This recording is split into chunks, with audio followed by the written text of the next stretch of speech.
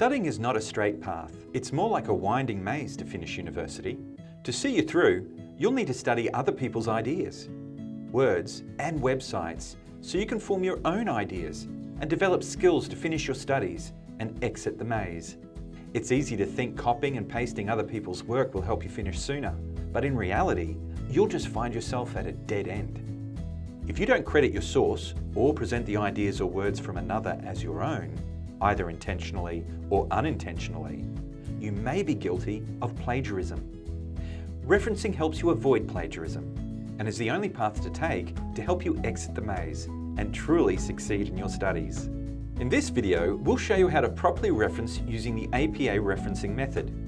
This will include the difference between a direct quote and paraphrasing, how to complete an in-text citation for a quote or paraphrase, and how to write your end-of-text reference list. Referencing is a standardized set of rules that you'll use to give credit to your sources. At Swinburne Online, education and psychology units use the APA referencing method. Check the unit details in your online classroom. Let's take a look at how to reference using this method. When referencing, begin with in-text citations. These citations allow your readers to link your key points to where your information was sourced.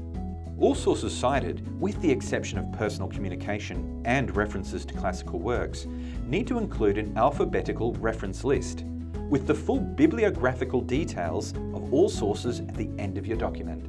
If you use the exact words from a source, you're using a direct quote. Only 10% of your overall word count can be in direct quotes, which is why it's so important to learn how to paraphrase. Paraphrasing expresses the same meaning of the quote, but in your own words. Regardless of whether you're using a direct quote or paraphrasing, you must use an in-text citation. Let's take a look at how to do that. When referencing a direct quote, enclose the quote with double quotation marks. When using the APA referencing method, the in-text citation should be written immediately after the quote before the end punctuation mark. You cite a quote using the APA referencing method this way. Take note of the punctuation, as this is important. When referencing a paraphrase, you can either begin your sentence with the in-text citation or end with it.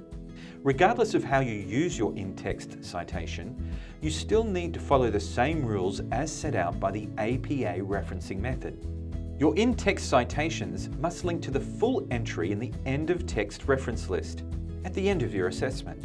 A great way to do this is to open a different doc and simply add to your reference list each time you write an in-text citation. Just make sure you reorder them in alphabetical order before you submit. For a book reference, you must include the following information: the author or editor, year of publication, book title, its edition, volume number, place of publication, and publisher. Use the APA referencing method this way, taking note of the order of the information and the punctuation used. Before you submit your assignment, don't forget to cross-check all your in-text citations with your reference list. At Swinburne Online, there's lots of help available to see you through the study maze. You can check out the APA referencing format for different types of sources in the Library APA Referencing Guide. You can also find more information about referencing and academic integrity in the student portal. And our student advisor team can also assist you with general queries about research and referencing.